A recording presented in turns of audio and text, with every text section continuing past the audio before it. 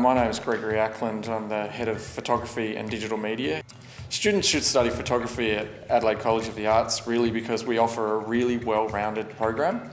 We start with the traditional approaches to photography, all film-based darkroom work, and then move into the digital and then the technical as well as the conceptual streams. Luckily through this course it's heavily based around industry, so then when we finish we can get a job. So I'm feeling quite prepared at the moment. I'm working as a street photographer for an advertising company, and if I hadn't done this course I definitely wouldn't have been able to get that job.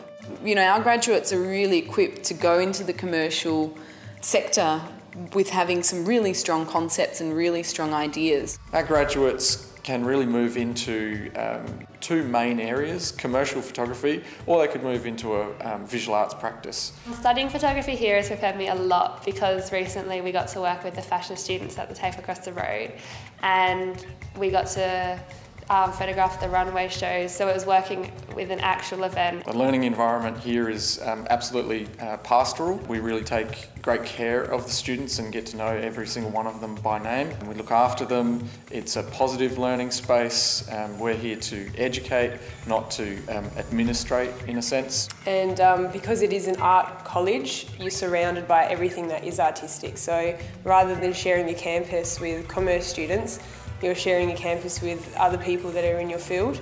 The equipment here is really, really good, like working back in first year with the film cameras, and there was a lot of them that we could use, and the studio itself is really good and there's not much access to free studios, so taking advantage of that while we've been here, which has been really good.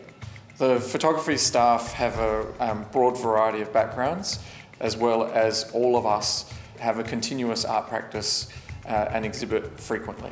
We've all got very different experiences and we're different generations as well, so you've got someone who's been working in the arts field for many, many years, and then you've got some real young emerging talent coming through instructing and motivating students. The lecturers of photography are really good. They're really, really helpful. They know what they're talking about. It's a really great environment, amazing studios, amazing teachers, and lots of nice people go here.